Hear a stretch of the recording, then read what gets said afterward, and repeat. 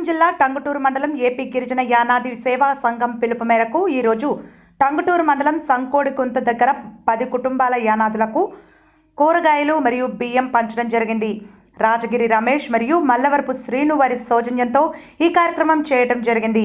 దాతలు రమేష్ గారు మాట్లాడుతూ ఈ రోజు నాకు చాలా సంతోషంగా ఉందని, ఇదే విధంగా యానాది ఉద్యోగులు శ్రేయోభిలాషులు ముందుకు రావాలని కోరారు. జిల్లా అధ్యక్షులు ఏలూరు శ్రీనివాసులు మాట్లాడుతూ లాక్డౌన్ మొదలు ఇప్పటి వరకు సంఘం ఆధ్వర్యంలో వివిధ రూపాల్లో నిరుపేదలకు మరియు మన యానాదులు నిరంతరం నిత్యావసర సరుకులు దాతల ద్వారా అందిస్తున్నామన్నారు. 100 రూపాయలైనా సహాయం చేయాలని కోరారు. మేము ఈరోజు చాలా సంతోషంగా ఉంది.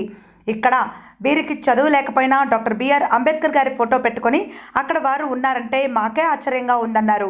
జిల్లా వర్కింగ్ ప్రెసిడెంట్ బ్రహ్మయ్య మాట్లాడుతూ కరోనా విషయంలో జాగ్రత్తలు తీసుకోవాలని, పిల్లలు ముసలివారు బయటకు పోకుండా ఉండాలని అన్నారు.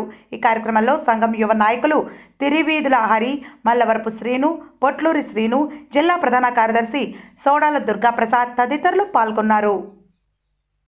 ఇప్పటి వరకు అనేక స్వచ్ఛంద సంస్థలు మరియు దాతల సహాయంతో జిల్లాల్లో మనం యానా సేవా సంఘం తరఫున మన వాళ్ళు ఎక్కడైతే ఉంటారో అక్కడికి వెళ్ళేసి నిత్యావసర సరుకులు కానీ, వాళ్ళకి డ్రై ఫ్రూట్స్ కానీ, గర్భిణీలకి గర్భిణీలకి కూడా న్యూట్రిషన్ ఫుడ్, వికలాంగులకి ఇలాంటి సహాయ సహకారాలు అందిస్తూ ఉన్నాం.